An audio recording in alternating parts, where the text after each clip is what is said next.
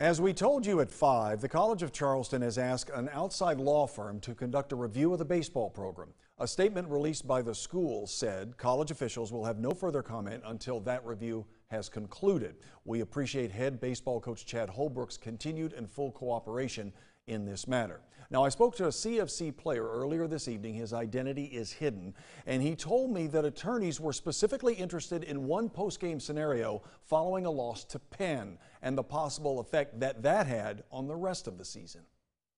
Holbrook chewed us out, like cussed us out, used every word in the book, and it was pretty much just, it almost felt like he was coming for our throat. So he asked like everything about that night, how that kind of changed the trajectory of the season, our opinions on our coaches, our opinions on the whole coaching staff, the program, like everything that, how like our opinions changed from there on and how our relationships with our coaches were affected, or if we even had any at all.